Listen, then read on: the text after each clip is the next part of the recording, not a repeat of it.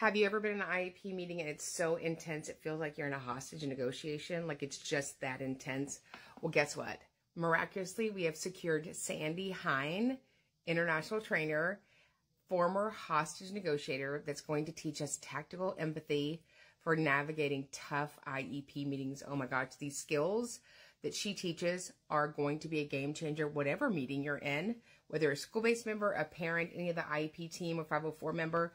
This is something that you need so that you can get to and access successful student outcomes. It doesn't matter your data, your information, your knowledge. If you don't know how to use tactical empathy to connect and communicate with others, you're never going to get the totality of what those kids need. So please join us March 13th at 6 p.m. Central. You need to go register right now because we cap out at 1,000 people.